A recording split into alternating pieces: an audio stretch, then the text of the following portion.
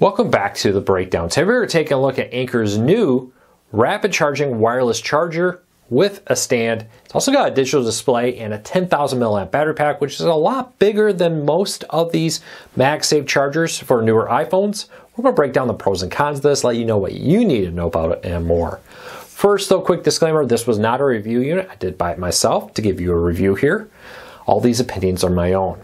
Second, pricing on this changes so rapidly. I hate to give you a price and have it be wrong. I'll put a link to it in the first pinned comment and the show notes down below if you want to find it on Amazon. If I don't have to answer one of your questions, leave me a comment. I'll do my best to answer them in the comments. And lastly, before we get into it, do me a favor. Hit that subscribe button, hit that thumbs up. It really does help because it lets YouTube know you enjoy what we do here. All right, let's dive into it. Starting off with the MagSafe charger itself, pretty standard, a little flat MagSafe connector here, put your back of your phone on it. It does have a nice stand here. You can pop this out to either stand it this way or vertically to charge your phone and maybe use it for videos as you go playing. It also has a little display here. You press this button here and I'm not sure if that's really going to come up. There we go. And it displays how much battery power is left in it along with other information. Now this button here is not an on and off for the battery pack. Just connecting this to your phone will start the charging.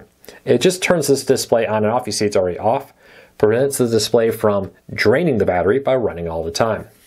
And then lastly, there is a USB-C here. Now this USB-C can be used for charging of devices. You can connect something to it to charge there, or you can charge this battery pack through this USB-C here. Let's take a look at everything that came with this. I'm going to talk about a few key things that you need to know about. Starting off with, this is a 10,000 milliamp battery pack. You should expect 1 to 2 charges based on that, depending on your phone. And that's from 0 to 100% charges. I think most phones nowadays will be closer to 1. Some smaller, older phones, which probably don't have MagSafe chargers, will get you closer to 2.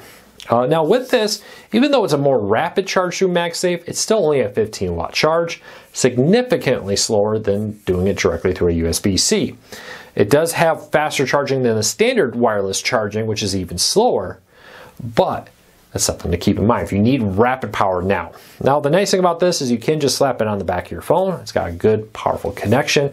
Stays on the phone. In our testing, we had no problems keeping it connected or it falling off.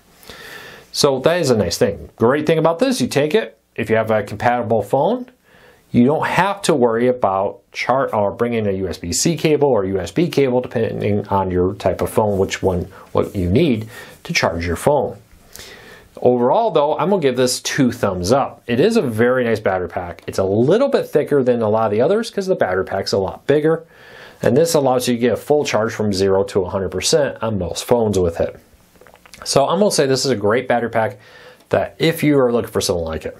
Now, a few final notes here. Again, wireless charging is always slower than wired. Keep that in mind. USB-C on the side is how you recharge this. And overall, in our testing, we had no problems with any of it. Now, I will give this 2 thumbs up and put a link to it in the first pinned comment on Amazon and in the show notes. If I didn't happen to answer one of your questions, leave me a comment, let me know. I'll love to hear from you. But I'll be honest, this is a very simple, straightforward battery pack.